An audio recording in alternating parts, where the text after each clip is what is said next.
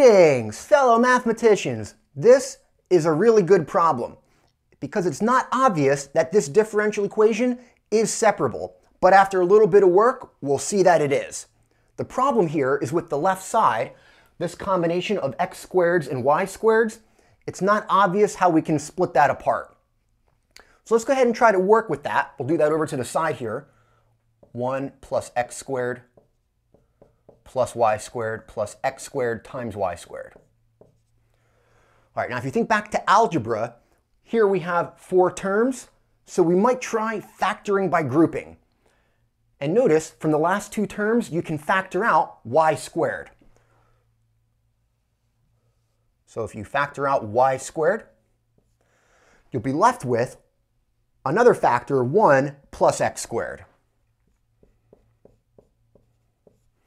All right, so let's go ahead and drop that work down. We have 1 plus x squared, the first 2 terms, but plus now y squared times 1 plus x squared.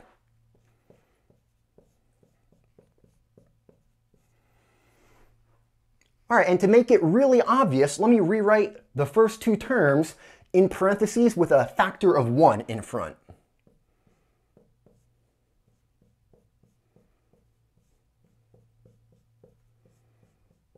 And from there, you can see that you can factor out 1 plus x squared, and you'll be able to completely factor those 4 terms. If you factor out 1 plus x squared, the other term that you're left with is 1 plus y squared. And that is the key to this differential equation being separable. So that was our left side. Let's just go ahead and rewrite that and continue. So we had this factored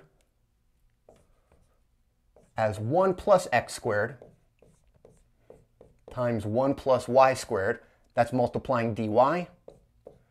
And we haven't done anything with the right side. We're going to leave that right now as y squared times dx. All right, and from here, we can easily separate. Just be careful. We have our dx and dy's maybe on different sides than we're used to, but that's okay. Let me go ahead and divide the y squared over, and I'll divide 1 plus x squared over. So I'll write this as 1 plus y squared divided by y squared. And that's going to be multiplying dy. And now we are dividing 1 plus x squared to the other side. And I'm just going to switch the order of addition and write that as 1 divided by x squared plus 1. All right, now as it turns out, the right-hand side, when you integrate that, it's actually really simple, and it's a basic antiderivative, which you might have forgotten, but let's go ahead and review it. The basic antiderivative we're going to use, your antiderivative for 1 over x squared plus 1, that comes out the inverse tangent of x.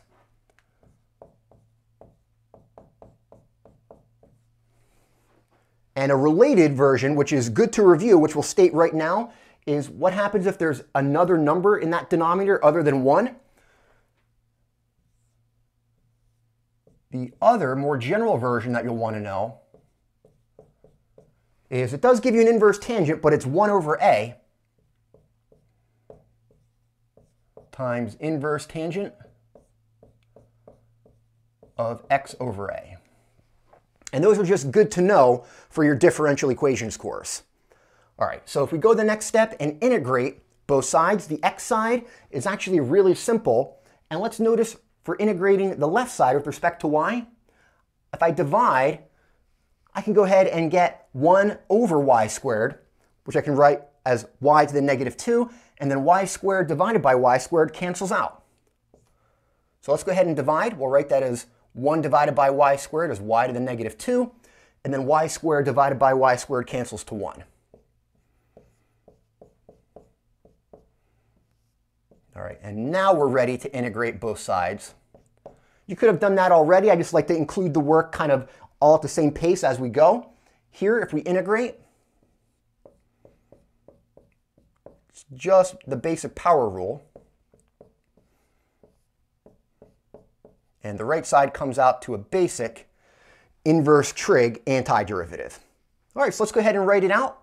Apply the power rule to the first term, add 1 to the power, and then divide by the new power. You should get negative y to the negative 1.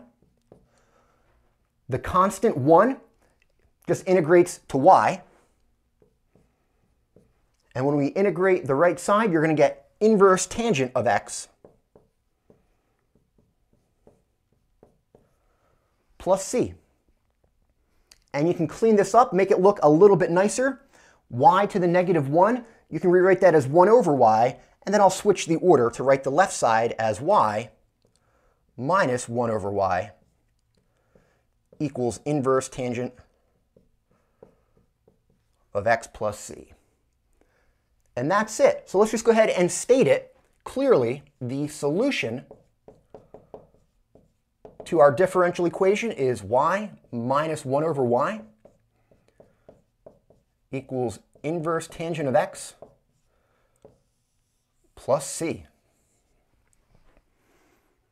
And that's it. Now, if this one seems rather simple for you, it's probably because you're completely fine on all those fundamentals from algebra.